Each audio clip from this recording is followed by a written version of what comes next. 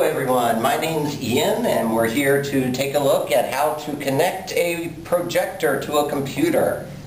Some of us are able to use laptops in the classroom. Some of the classrooms provide laptops. Knowing the steps of how to put it together is one of the most important parts. Number one, we always need power. What does that mean? That means you have to find out where the power source is in the room. Can I just set these up right where they are? Well, let's see. Where is a power source? Where is a power source? Here is a power source. Is it close enough? Let's check.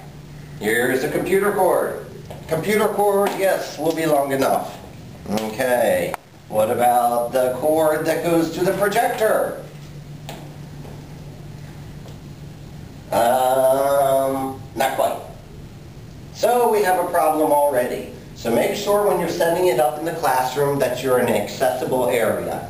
Luckily for this presentation, we have brought a zip strip or a multi-plug or whatever name you like to give it. So that will give us enough room in order to reach. So let's plug in our components. Make sure everything's plugged in. Okay, our two components are now plugged in. First, most of you probably already know where to plug in the computer. Here's a standard laptop. This computer, it is on the side. On many computers, it's located on the back. Okay. Next, let's take a look at our projector. Here we go, it's on the side. Let's make sure we line it up right. And we got it plugged in. Okay. Next step. We are going to get the cord. This is the cord that's traditionally a monitor cord. What's going to happen is the projector is going to function as a monitor for the computer by projecting it on the wall. Here, it's color-coded, and most of them are. They're both blue. It says computer in 1. If you notice, the shapes are a little bit different. In this one, the bottom's bigger. If I flip it over, of course, the top will be bigger. Make sure when you line them up that they're in the correct position. It also has ways to tighten it on the side. Next, we will do the same thing with the computer. Most computers, again, it's on the back. Make sure that you line it up in the right direction. Okay. So we now have power, we now have both of them connected to each other. Now, we go to the next part. In order to connect sound, we will also have another cable. The cable may or may not have a green color on it. It gets plugged into the projector here, where it says audio in. We also have to connect it to the computer. On the other end, we have it over here. On this particular computer, it's up front, it's often on the side. We're going to plug it in the plug with the headphones picture. Not the microphone, but the headphones. And that's all we need for sound. Reverse the projector so it is facing the whiteboard for the presentation.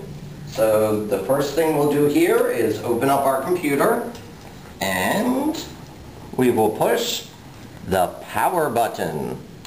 While we're doing this, why don't we take a little look at our projector? Okay, let's see. Earlier we noted that the projector power light was on and it is red. Usually it will be green. So, this is a big button with a red circle around it. Let's push it and it goes to green. Now I can hear it as it starts it up. And the level's a little off on this. We'll show how to play with that in a minute here. If we push in the button, we can just push and let go. The focus, of course, will make it clearer. The zoom will make it bigger or smaller. Let's play with the focus first. Oh, not in focus.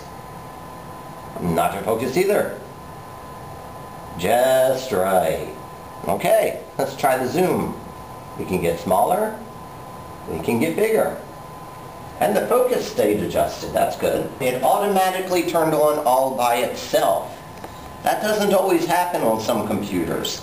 When it doesn't, you have to play with the keyboard over here. This F4 button has kind of a TV picture on it. You can see kind of a TV in a picture. That's a screen. So in order to activate that, we would push function F4. So we could hold down function first and then push F4. Most of the time you won't have to use the buttons on top. You'll be able to just use the remote control. After that, you just go into the computer and choose whatever you want to do your presentation on. Now that we're finished our presentation, it's time to shut down.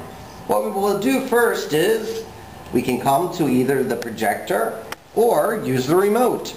We're going to use the on standby button, which is also off. I turned it off, but I can still hear noise. The fan is still running. The machine is still hot. We want the fan to keep running in order to cool it down completely before putting it away. Therefore, I am not going to unplug the projector right now. I'm going to give it a couple minutes to cool off. When the fan's done, I know it's finished. But while I'm waiting, I can go ahead and turn off the computer. So, I'm going to come around to my handy dandy computer here. And we will do start, turn off computer, turn off.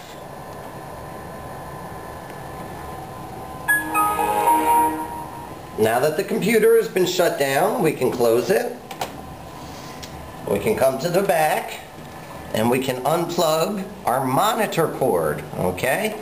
That's what is also attached to the projector. But we are leaving the power cord in, remember. But we can, hopefully, unplug the projector cord. The fan is now off. It is finished. We are able to unplug it from the power.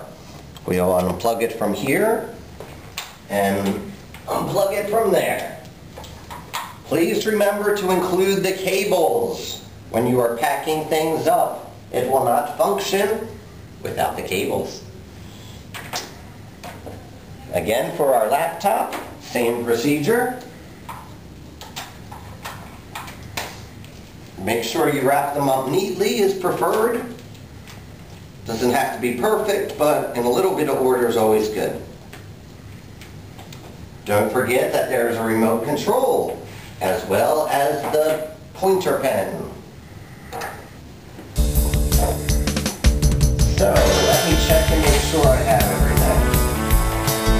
Let's see, we have computer power cable, monitor cable, projector cable, pointer pen, remote control, projector, computer.